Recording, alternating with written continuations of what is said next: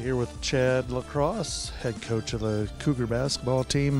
Talk about a little bit about practice today, what we worked on. Well, I thought it was good, and that's the thing is right now it's just have to have high intensity, still making sure we're defending well. But we want to go over a few things how we want to attack them offensively, and I thought our guys did a good job in preparation and focus. So, on both ends, we're going to be really good on Wednesday night, and I like our start here on the road in our first practice on the road. Keiser's 20-10, but they present some challenges for the Cougars, don't they? Yeah, I mean, they shoot it well. They're big inside, and we're just going to, like I said, it should be a great game, and we're going to have to play extremely well on both ends of the floor. So, I think with our guys right now, it's just playing with confidence and high energy. So that's what we're trying to demand out of them in these practices. We're not going extremely long on the floor, but we want it to be really intense and high communication. So they did a great job today. Okay, here with Bryce Linnup. Looking forward to last go-around, hard to believe. What are some of your thoughts going into this one as the last time, Bryce? We got a tough opponent up first, but we're up to the challenge. We want to go one game at a time, and our goal is, like always, to win a national championship. We know it's going to be tough, but we got to dial in these next few practices, really focus in, get ready to game plan against Keiser, come out, and we got to hit them in the mouth from the jump. We can't wait for them to hit us.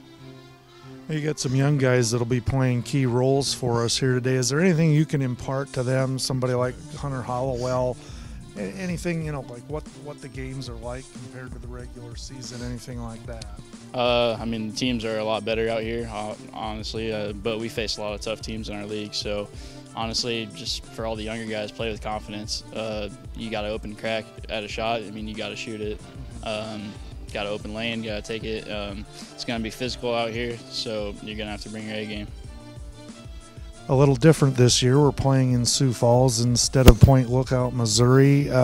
You've, I'm sure, looked at the facility online. Looks like a really nice facility. Mm-hmm. Yeah, I'm excited to play out here, honestly. Branson was a great place, but I'm excited for this place as well.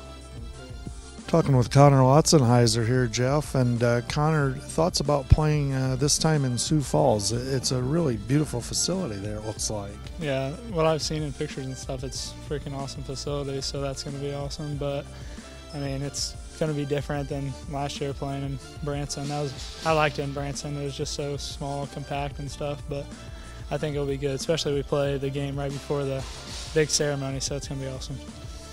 What kind of challenges does Keiser present for the Cougars this time around? They're really big, all positions, even their guards, about 6'3", 6'4", so then plus they got an All-American down low, but as long as we can just limit their catches down low, we can pull it out. It's really going to take a special defensive effort then, is what you're saying. Yeah, I don't think spectacular. I mean, we know how we are on defense. Sometimes we have flaws, which that's going to happen all the time, so every team. But as long as we just stay together and make sure we go out to shooters and don't let them hit wide open threes.